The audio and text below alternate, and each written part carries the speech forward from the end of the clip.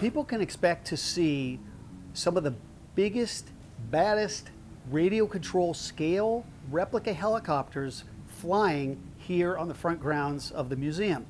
You have jet-powered helicopters, electric helicopters, some up to 9.5 or 10 feet long, and they look absolutely real in the sky because they fly like real helicopters. In addition, newcomers can meet with radio control retailers, get into the hobby with smaller, more accessible helicopters that have GPS guidance that prevent them from making mistakes.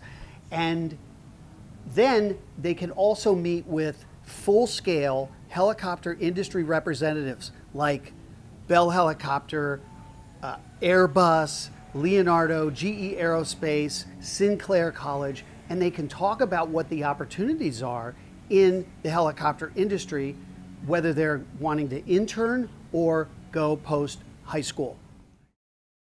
Friday and Saturday will be packed with activities. We have 4 different competition categories. We have team formation, emergency medical service flights, so you might see a helicopter carrying a bucket of water, dipping it in, dumping it, and we have military competition, and we have precision hovering.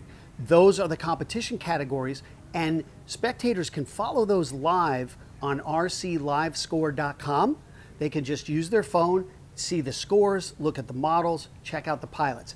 And in between flying activities, they can cut into the museum and go through the hangars, get a little air conditioning, get some food in the cafeteria, walk through the gift shop, and really take in the museum.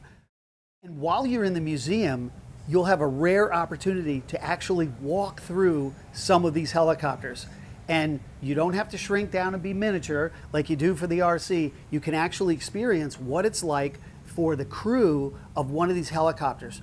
And it's an amazing experience because the models that are the actual helicopters that are in the museum have seen service, and you can picture yourself as one of the crew member back during the times when these helicopters were in service for our country.